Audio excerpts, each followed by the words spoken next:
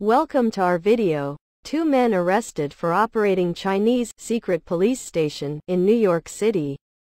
I would like to focus on the NextShark report, the 19th of April 2023. Two Chinese men have been arrested for illegally opening and operating a police station in New York City as part of a provincial branch of the Ministry of Public Security, MPS, of the People's Republic of China, PRC. On Monday, Harry Liu Jianwang, 61, of the Bronx, and Chen Jinping, 59, of Manhattan, were arrested and charged with conspiring to act as agents of the PRC government and obstructing justice by destroying evidence of their communications with an MPS official. According to Assistant Attorney General Matthew G. Olson of the Justice Department's National Security, the men are accused of establishing a secret police station in Lower Manhattan in 2022 on behalf of the Chinese government in order to locate and intimidate pro-democracy activists and dissidents in the U.S. critical of Beijing's policies. The PRC, through its repressive security apparatus, established a secret physical presence in New York City to monitor and intimidate dissidents and those critical of its government. The PRC's actions go far beyond the bounds of acceptable nation-state conduct. We will resolutely defend the freedoms of all those living in our country from the threat of authoritarian repression. The Spain-based nonprofit Safeguard Defenders previously uncovered that the informal police stations were supposedly being set up globally by the PRC to provide assistance to Chinese nationals in handling paperwork, including renewing their driver's licenses and official documents. However, the investigation found that the men did not register with the Justice Department as agents of a foreign government, nor did it perform the basic services of helping Chinese citizens, according to U.S. law enforcement officials.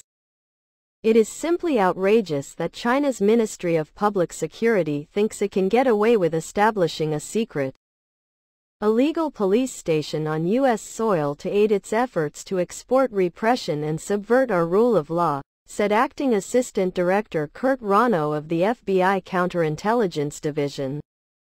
This case serves as a powerful reminder that the People's Republic of China will stop at nothing to bend people to their will and silence messages they don't want anyone to hear.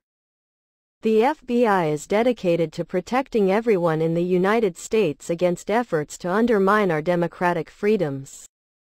And we'll hold any state actors, and those who help them, accountable for breaking our laws.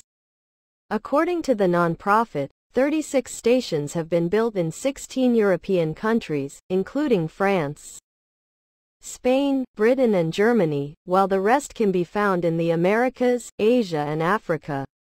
However, China's Foreign Ministry spokesperson Wang Wenbin disputed the claims of a Chinese secret police station on Tuesday.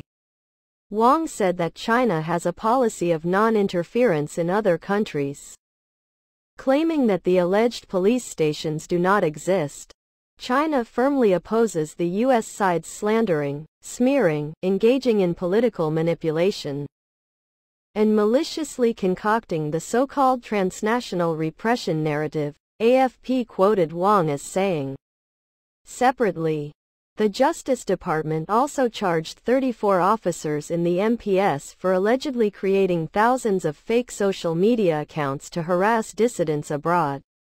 According to prosecutors, the defendants are part of a specialized task force in Beijing known as the 912 Special Project Working Group, which uses social media to spread Chinese government propaganda.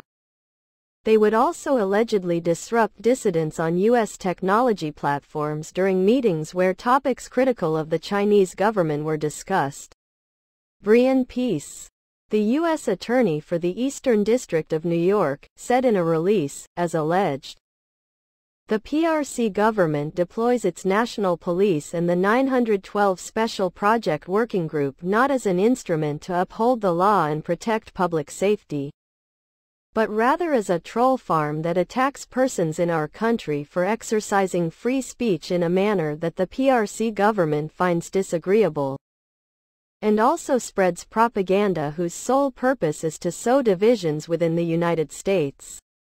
In addition, prosecutors also announced that 8 Chinese government officials, all believed to be living in China, were charged with directing an employee of a U.S. telecommunications company to remove Chinese dissidents from its platform. That's all. From the NextShark report. The 19th of April 2023.